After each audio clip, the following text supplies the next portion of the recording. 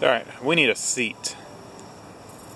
And of course, I've been working in the shop cleaning, and as soon as I go outside to work, it starts raining. Like, I was just out here, and I came inside to get the camera, and that point, in that amount of time, it started raining. So, let's just go get the seat, and we'll go on from there.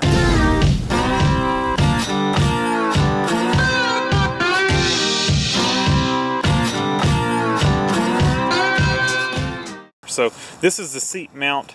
It looks like you could originally readjust it into several positions from here.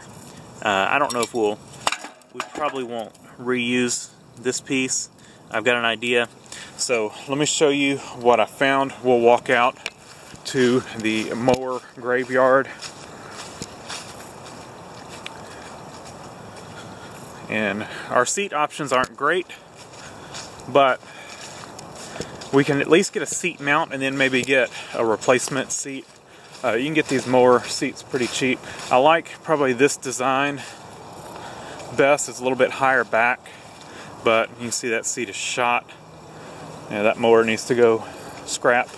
This one has a, this seat is junk as well. This one's been parted out. That one needs to go to scrap. This is all scrap. Needs to go. This one is what we're gonna pick from, and then that one, that seat's no good as well. But this one, it's real common. We should be able to get a replacement. What I like is that we can take this whole bracket and we can just weld this bracket onto that other seat bracket. That gives us a lift up. If we need to adjust the seat forward and backwards, we've got adjustment here. So I kind of like this design. Now, we may have to do, we may end up using these springs, we may not. We may just, you know, maybe put some rubber stoppers here or something. That seat bracket itself does have springs in it, so I'm not sure if we really need these, but we may take them just in case. And you know, it's not going to hurt to have some extra springs on the seat. So I'm going to take these two bolts out. We'll take these out as well, and that'll get us our seat. And this seat is, I mean, it's pretty rough, but we can get a replacement pretty cheap, and we'll use it for right now. We'll throw a towel on it or something and use it for a little bit until we get something better. And like I said, this is going to definitely be our cheapest option for getting a seat for that tractor. And we'll just use this bracketry for it. Just so you can see that, you know, this one is shot, but it's the same setup. It's got that center bolt, so it's a real common style. So that's how we're gonna, you know, this is the same bracket setup. So very common. You can get those seats cheap. All right, I got the original seat bracket on. There's one bolt I couldn't get on because it's in the way of the hydraulic line.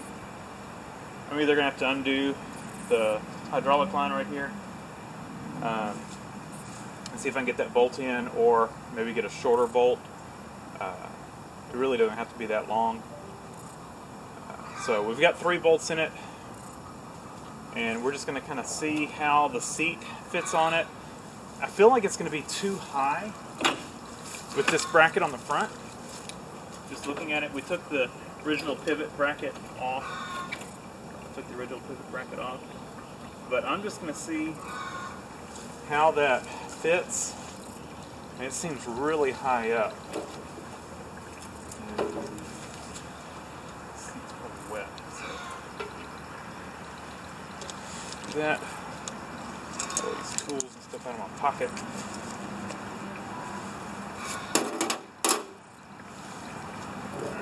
Yeah, it seems really high up.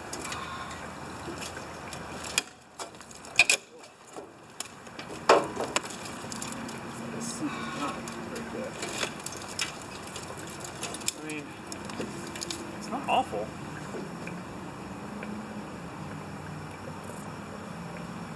I feel like it's really close though. Of course, we've got some adjustment in the seat itself. It's not bad. It might be just a little bit high. What we can do, we'll pivot this bracket down. That'll get the seat pretty much sits flush. Actually, that does feel better, except for the back. The back is, it's leaning forward now, but I feel like that is a better height. So we need to get it down lower than what it is.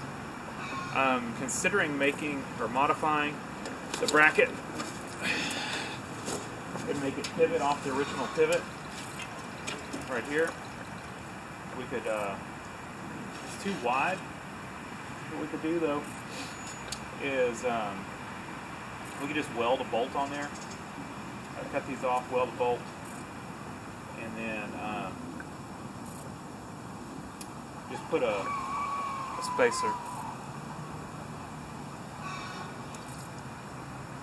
Weird noise. And so I think that's what we're going to do. This seat right here is wider, or seat bracket is wider than this. We're just going to have to figure out what we need to do in the back if we go that route.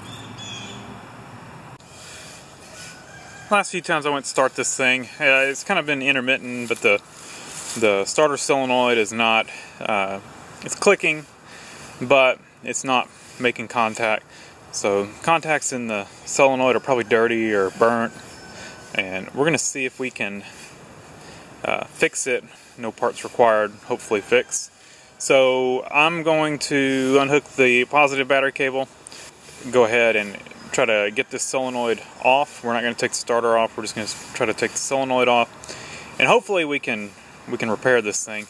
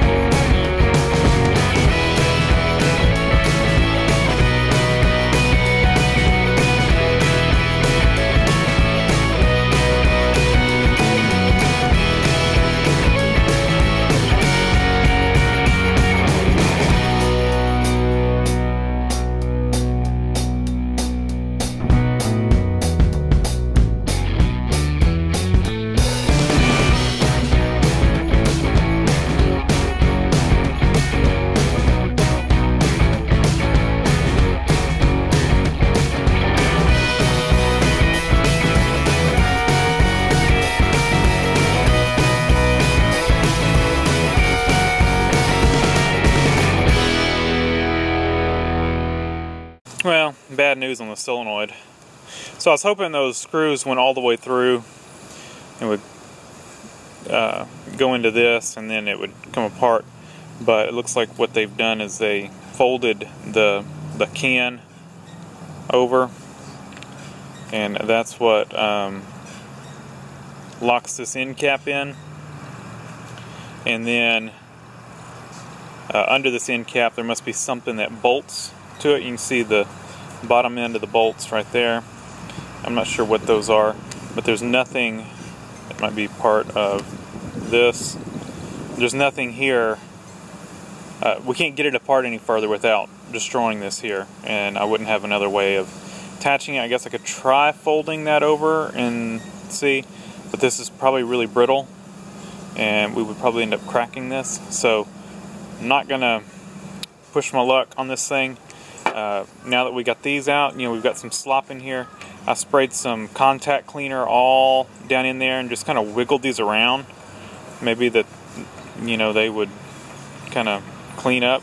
You can't, they're locked into position so you can't move them much, but just spraying some contact cleaner in there and wiggle them around a little bit, maybe we've cleaned them up enough that it'll work. We're also going to clean up all the connections. These connections here were grungy. So maybe we had a bad connection there. So we're just gonna try it and see what happens.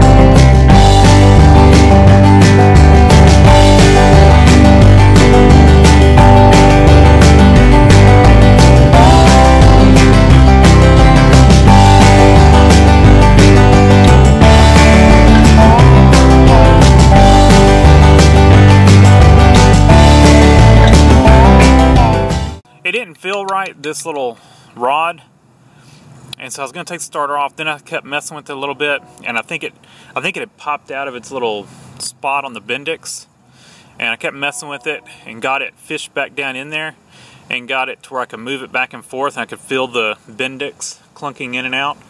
And so then I felt good about it. I was going to pull it off and line it up and all that, but I was able to do it with it on there. It may not have popped out. It just didn't quite feel right, and once I messed with it, it started feeling right. So I don't know. We'll see, I guess, if it works. I haven't hooked this wire back up. I mean, I guess I could, but we'll see if it works first.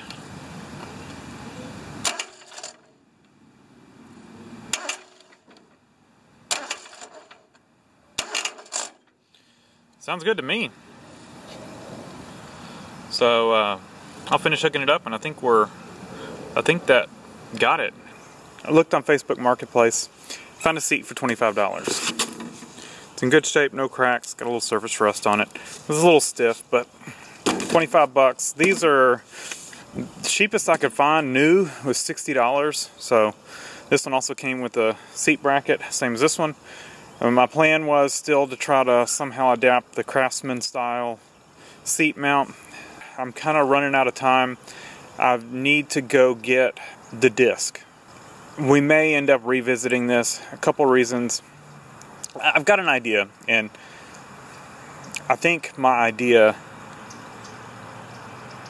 is good. So let me go over it. So the problem we had is this, or one of the problems we have is this seat mount, this spring setup is froze up. What you've got here is these are pins that are supposed to move in these bushings, and they don't. So I've lubed up all of them. This one is almost completely gone, but maybe this thing will start moving. It barely moves, so we'll see. It may free up. We'll just keep lubing it, or we may end up having to put some heat on it. But for now, I'm running out of time. I'm going to meet the guy to pick up the disc in a couple hours, and I kind of wanted a seat on it. So this is the route we took. I think long run, if this seat spring setup starts working, that's our best option. If it doesn't, and so that's kind of why I went this way. What I ended up doing is those pins that the original seat mount mounted on, I ground the welds off, knocked the pins out, threw these bolts in here with the double nut so they wouldn't loosen off, bent these brackets in a little bit so that they would go, bent this lip right here because it was binding up on it, bent it flat, it was curved over, and so now this will lay over on this seat bracket. We could probably put some pads of rubber on the bottom of this to kind of pad it on there so it's not just metal to metal. I don't know if it's going to squeak or rattle, but we may do that. The replacement seat I got, it only had one center bolt, I wasn't crazy about that. This one's got 2, you can see, so it doesn't, there's no chance of it swiveling. This one, well, I guess it can't swivel because it gets locked in here, so that's fine. But I can't use that center bolt because we've got this brace right here and this here. I'd have to build it up, and then that would make it too high. So I kind of went with these 2 bolts. They've never been used on this seat, so I tapped them again. They're pretty rusty. They line up to here, so we're just going to go ahead and just bolt the seat down. We could. I didn't want to cut this out. I was afraid it was going to weaken this bracket. Plus, we could get in the way of this as well. So it is what it is. If we end up needing it, we'll cut this out and figure some other way to brace it up and redesign it, whatever. So I'm going to go ahead and start bolting this all in.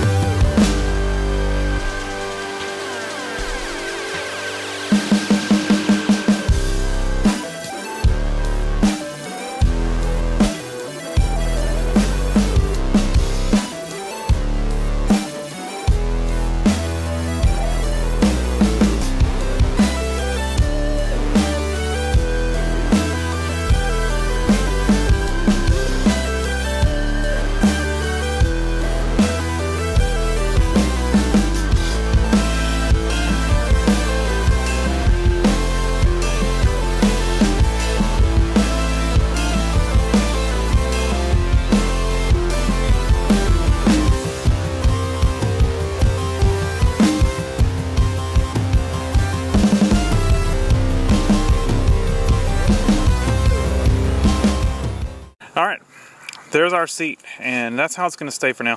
So, changed up my plan a little bit. So what I started to do, I was going to drill 3 holes, so we'd have 3 adjustments. And as I was working on that, I noticed I had a decent amount of space in here. I mean, at least the thickness of a bolt head. So I took the lock washer off because the lock washer was pretty thick, and just put the bolt in. And yes, it pushes down on this a little bit, but it works with the center hole. Now, what I did find was this seat does not fit this seat frame. Didn't notice that.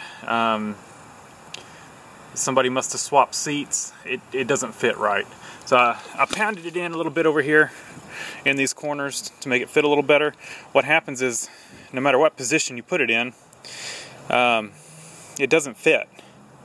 Well, even if you slide it all the way forward, it still doesn't fit in here. Now, this is supposed to fit flat right here. There's nothing that's missing in between here. We could go look at the other seat. There is that piece that goes along here that has the safety switch, but that's on the bottom side of it. There's nothing that fits here. For now, we're just going to leave it like this. We may revisit this seat later, or I may see if I've got one of my other mowers, I may be able to do kind of like some seat swapping. You know, this is a good seat, but maybe it'll bolt up to one of my other mowers, and the other mower seat will bolt up here, and both will be happy. So this is what we've got. This is what we're going to go with. This is simple and easy. We can do a center bolt. I can't use the wing nut style, but you know, 3/4 inch wrench. We can loosen that up.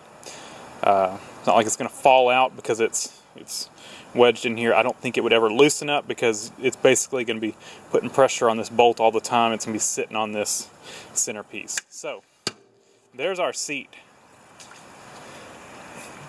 I mean, I don't know why I guess you can do that so it doesn't have water that sits in it.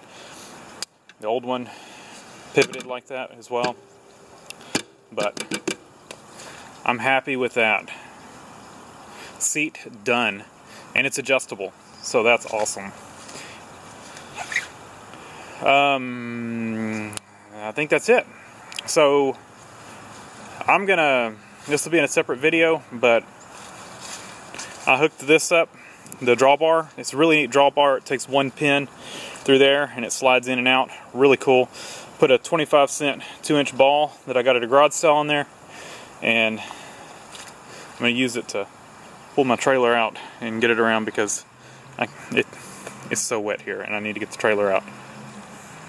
So thanks for watching. Leave a comment down below, hit the like button, and subscribe for more.